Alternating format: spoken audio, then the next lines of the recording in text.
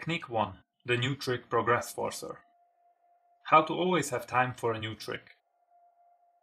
One thing I realized early on is that the number one reason why jugglers stop progressing is because they stop doing what worked for them from the very beginning. It's to always take the energy and time to learn new, harder tricks.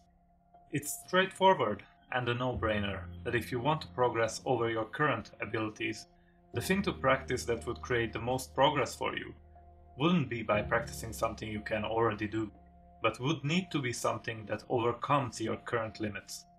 This truth, as said, shows itself from the very beginning when a juggler first takes the leap to go from juggling 2 balls and goes for 3. There's always the next step to take, and interestingly, we tend to do a lot of things right when we just start out practicing juggling, by going beyond our limits with newer, harder tricks. The question is, why do we abandon and stop going for the new? The problem is, once you established enough tricks to spend your time on practicing in your practice session, there is no more time for the new. Once you get to that point, there never seems to be enough time to practice all of the tricks that you can already do, and then still remain to practice as many new and harder tricks as you did when you just started out juggling and progressed rapidly. Jugglers usually think that the reason why their progress slowed down is that the tricks they practiced got harder compared to those ones they practiced at the beginning of their progress. But harder is a relative word. For a beginner, learning to juggle 4 balls might be as difficult as for an improved juggler learning a trick with 5 clubs. It all depends on the current skill level the juggler is at. If you aim at progress, this problem will regularly come up in your practice over and over again. So one of the most important tasks to create progress is to always have time and energy to practice the new trick. But how can you make time for the new if you don't even have time to practice the tricks you already need to practice? What is the best way to prioritize your tricks and plan it in a way to get the maximum effect? Which tricks should get priority, or where should you even put the new trick in your practice session? But most importantly, when is the time for learning a new trick? The very first technique I've created, and I would like to start out with, is just about to solve that. It solved this problem not only for me, but with whoever I shared it with, and it's meant to solve yours. It's called the new trick Progress Forcer. If you're going to use and follow this single one technique, you will get the first key concept of keeping progressing without stopping or having bigger gaps in your progress flow. However, in order to get fast juggling success and really get the fastest progress with the techniques in this book, there are going to be several theories you will need to understand in order to execute the techniques properly. Once you understand these theories, it will allow you to learn a certain set of practices and step-by-step skills the right way. If you don't understand the theories, which the principles and techniques that you are going to learn are built on, then you won't be able to understand the practices and the skills the right way, and you won't be able to leapfrog ahead in progressing. So first, let me teach you some basic theories in psychology. Once you understand the theoretical elements, you will be able to use the step-by-step method to effective practicing and fast progress. One of the most important theories I built my technique upon is the 99% theory, which explains a lot of our psychological behavior, not only about our practicing routines, but generally the way we go about routines in all our life. So here it is, the 99% rule. What scientists found out not so long ago is that 99% of what we do and think today are exactly the same things we did and thought the day before. And it's like that almost every day in our lives. 99% of the emotions that you feel are the same as you had the day before. 99% of the actions and the ways you do them and how you move, all the stuff is the same as the day before once you established your daily routine. At least, that's true for the majority of people.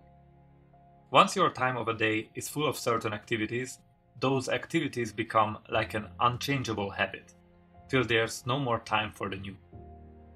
This might sound very familiar to our practice.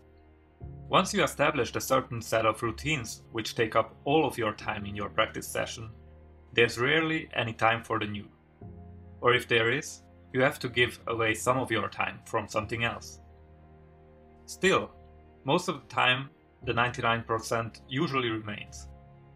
We think the same thoughts, we take the same paths, we sit on the same places.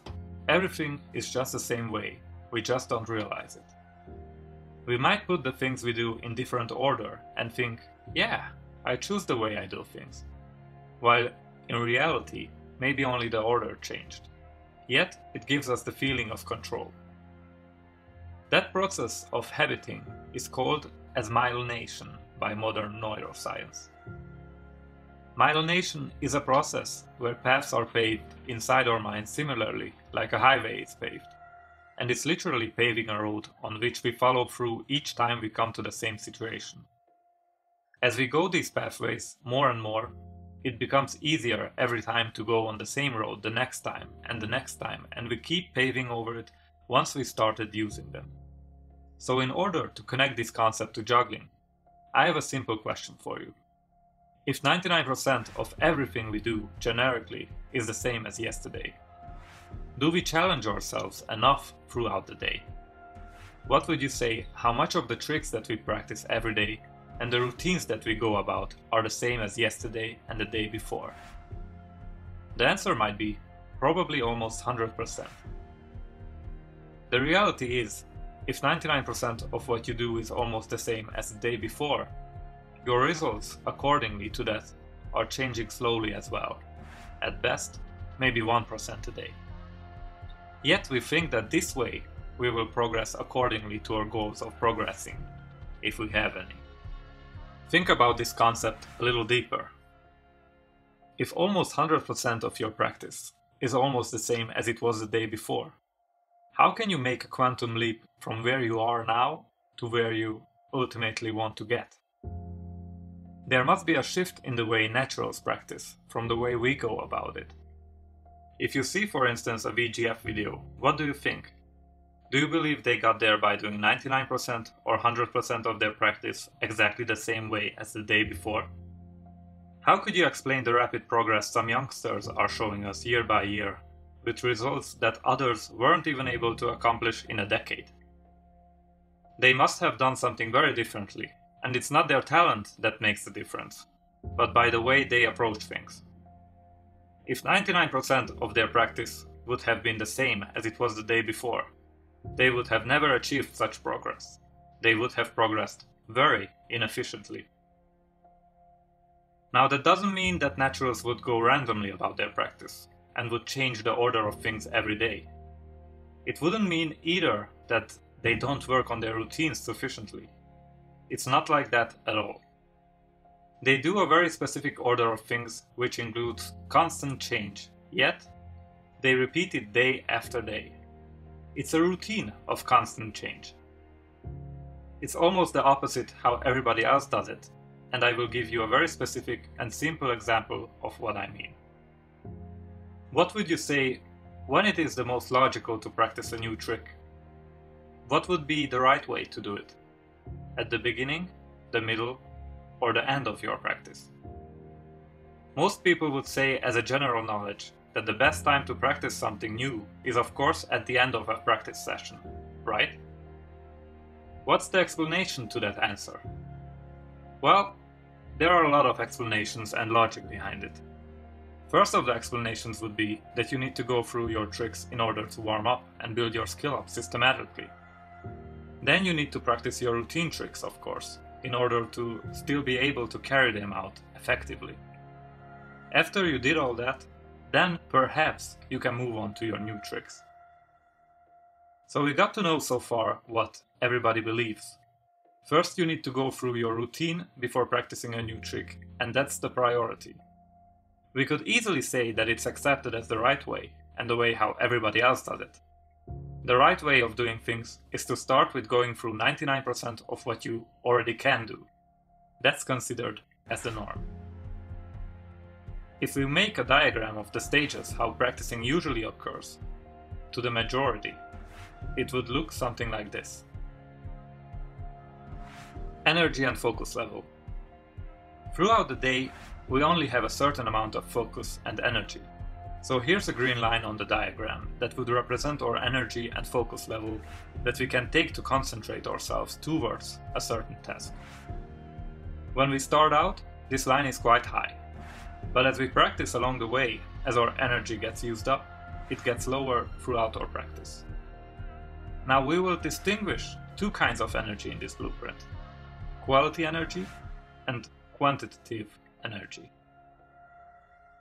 First, quality energy is the energy that is full of focus and activity. It has the power to be used in order to overcome your current abilities and skill level. Quantitative energy is just a mass of energy that is neither focused nor active. It's passive energy that you could refer to as available to be used if you put pressure into doing something. It's where you need to make yourself do something and it feels like a hassle. Now we will put another line into this diagram, and it will be the line of current maximum skill level. What does the current maximum skill level mean? As the name implies, it is your current maximum level of capability. It shows the difficulty of tricks that you are able to do currently. It's your current maximum. If the hardest trick you can do is with 4 clubs, 5 or 7, it doesn't matter because it's individual. Whatever you are capable of at most right now, where you are on the edges of your ability but still being able to handle it, that's your current MSL. Where it gets interesting is if we go deeper into the way how practicing usually occurs. When we usually start out practice, as we said, we usually go through everything that we are already able to do. We start out with our routine-based tricks. We start out with something comfortable, and then as we go on in our practice, we slowly make it more difficult, one thing after another, until we feel we can handle each of the tricks to feeling of almost having 100% control over it. All of these are tricks you already achieved and are able to do. You start out with the easiest things, and then you progress slowly to the harder next trick, building up the difficulty level as you adapt yourself towards the heightening difficulty, one after another, going through your arsenal of tricks. Once you've gone through your tricks, you may even repeat practicing certain routine tricks that you probably felt full control over till even the day before. But now, they might seem out of shape, so you rehearse them and take care of them. Now usually after a while you reach a point where you feel at your best, where you've gone through everything and made sure that you will not get any worse in your routine tricks. Usually by the time you feel at your best, you have already used up most of your energy and the end of your practice. You start to get tired at this point and near to finish up. The mindset of jugglers using this approach most of the time is, the important thing is done, I've gone through my routine tricks and made sure not to get worse at them. They think they really use their energy well for the important stuff, going through everything to make sure not to get worse. If we examine this mentality, it's driven by the fear of losing something. Losing a trick we already worked hard to achieve and got worse at them. The priority that takes control is not to get worse, rather than to improve. It's the first thing to do before trying to acquire any new skills. I will list many psychological biases that apply in juggling, and one of the most important cognitive biases is called towards and away from motivation. The question is, are you motivated by gain or by fear? People move away from the things they don't want and towards the things they do want. We are driven by greed and desire as well as driven by pain and fear. Now, as it turns out, humans are about not less than twice as much motivated to move away from the things they don't want to happen than motivated to go towards the things they do want to happen. Gain is not as motivational as pain is. Fear, pain, and the threat of something bad happening motivates us about twice as much as pleasure and gain. What that means is, if we have the chance to maybe win $100, but also have the risk of losing our $100, we don't take the chance. At least in general, most of us don't. We don't like to take risks. Humans have a heightened sense of risk. In fact, most people look out more for the risk than the opportunity. In other words, they consciously and unconsciously look at what they are to lose, and they make many of the decisions, if not most of the decisions in their life, based on avoiding loss.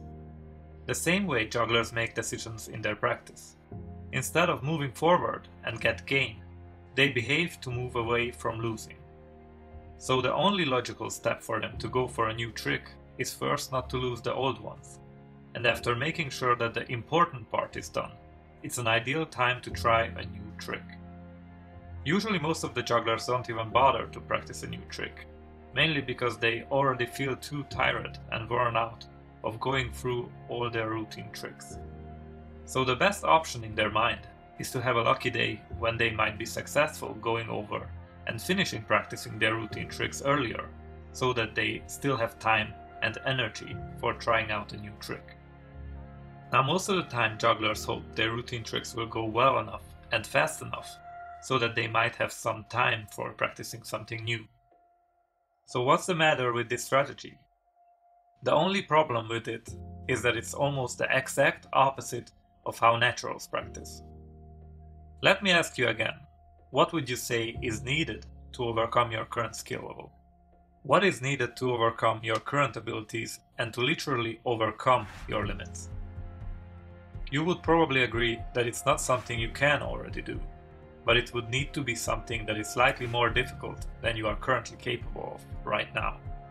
It is something that overcomes your current skill level, something that pushes you on the edges of ability and takes you out into the unsafe territory where you really face difficulty and error. It's what gets you out of your comfort zone. Let me ask you, if you want to overcome your current skill level and your current ability, you probably would need to be in the best possible shape with the most amount of energy and the best focus you can have. Would you agree that to be logical if you want to improve yourself? Now, when would you say we have the most energy, willpower, and focus in our practice? At the beginning of our practice, the middle, or at the end? At the beginning, right? It's when you start out your practice. So, with that in mind, here's the golden question. Why are we trying to accomplish something that overcomes us, even when we are full of energy and in the most active state, at a time when we are even in a worse state than when we started out? Your energy level, willpower, and focus is the lowest at the end of your practice. Yet we decide to put our most demanding trick that would need the most skill, the most energy and focus in order to overcome ourselves, right there, to the very end. We literally want to reach something that is hard even when we are full of energy. We want to go over our skill level at a time when we are in even worse shape to overcome ourselves than as we started out. Now, investing our energy can be a very crucial factor. It's not only about investing physical energy, although that alone could be already enough, but other factors are significantly involved as well. Tony Schwartz, in his book Power of Full Engagement, said that the rarest and most valuable form of energy we have is willpower. We get very little of it, and usually we don't use it purposefully. In a study, psychologists did an experiment where they made people watch a very emotional movie. The task in the experiment was that half of the people were instructed to repress their emotions while watching the movie and not to express any of it, while the other half of the people just had to watch it and emote freely. The interesting part was that after both groups finished watching the movie, they made them do an exercise of focus. The nature of the exercise was to match different colors together that had been very close to each other, so they really had to focus each time trying to get it right. The result of the experiment was that the people who had to repress their emotions with willpower did much worse than the other group who didn't need to use willpower. As it turned out, willpower is tightly connected to focusing, and as a form of energy, it affected the results of the group tremendously, even though physically there was no difference in tiredness. Would you say that juggling needs more focus than matching colors together? I guess yeah, it takes a lot more. So what is it that naturals do, and how are they different from us in using their energy during practice? When I said that naturals in juggling do almost the exact opposite, what naturals do is not starting with the 99% of what they can already do, but starting with the 1% they can't do yet, as soon as physically possible. They start with what overcomes their skill level. They almost start their practice with practicing the new level trick. What I mean when I say the new trick is that they start with a trick they haven't mastered yet. Something they can't do yet, something that overcomes their current skill level. Not by going too far, but with something that challenges all their skills. Naturals don't usually indulge in countless hours of practice. They don't practice 10 hours on average, they just usually practice 3. But the difference lies behind their investment of energy and the mindset behind their decision-making process. They do what no one seems to do because it seems illogical and counterintuitive. They might finish their practice with practicing the new trick, but they never wait till they get past the point of low value energy. So let's get back to the practice diagram and divide it into 3 parts based on energy and focus levels. Depending on the physical difficulty of the trick, naturals either practice the new trick at the beginning or in the middle of their practice. While doing it, they build a much faster road towards it than others. But either way, they never put it to the end where they lost most of their quality energy. The new level trick gets into one of the 2/3 of their time, either in the high value or in the good value phase. Sometimes, if the new trick consists of a high number, the high value phase is used as a fast warm-up of intensive difficulty in order to be ready to practice the new trick as soon as possible. Low value phases are very rarely used by naturals purposefully. There are even naturals who stop practicing as soon as they hit the low value range. Hearing this, you might say, if I put priority on the new level trick, what happens with my routines then? If I commit my time to the new trick and don't practice my routines first, I will get a lot worse at them. Now naturals, as I said, constantly push themselves to new limits with the new tricks, but that doesn't mean at all that they don't practice their routines and the old tricks. It just doesn't get priority. When they accomplish getting better, then they can and usually go back to their routines perfecting it, but progressing always has the priority. They simply start out with pushing themselves over their current skill level, and they use everything they have to get past something they couldn't do before, and that takes more importance in their practice than their routine. Once they get past it and overcome themselves, there's still energy left that can be used on practicing their routine, meaning the stuff they can already do. The most interesting thing comes from a new level trick back to practicing the routine, because it will be almost effortless. By coming from something much harder to something easier syncs with their energy level. As physical energy gets burned and goes lower, the tricks get easier and easier. In contrast with the opposite way how usually practicing occurs and how everybody else does it, which means that as energy gets lower, the tricks get harder and harder. The importance lies behind putting the priority on progress rather than saving something you already have. A new trick keeps being the new trick until it keeps being challenging. Once it starts to go well enough, it goes into the routine section. As the emphasis is on progress, it ensures that there's always something new and most importantly something challenging to learn, because every practice arranges itself around it.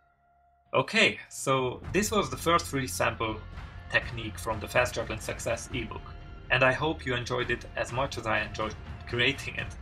But there's actually a lot more where this is coming from. Now before you leave me, what I would really appreciate and love you to do is just scroll down and first of all hit that like button if you like this training today and got some real value of it. Also please leave a comment for me and tell me what you learned in this training and what are your particular thoughts about it. How is this gonna fit into your way of practicing? Is this something you had always in the back of your mind, just never had a clear picture about it? Because that's actually what a lot of jugglers tell me. So scroll down, leave a comment below, and if you are interested in the ebook, there will be a link in the description below. So thanks, and please share the love and let me know what you thought about this training.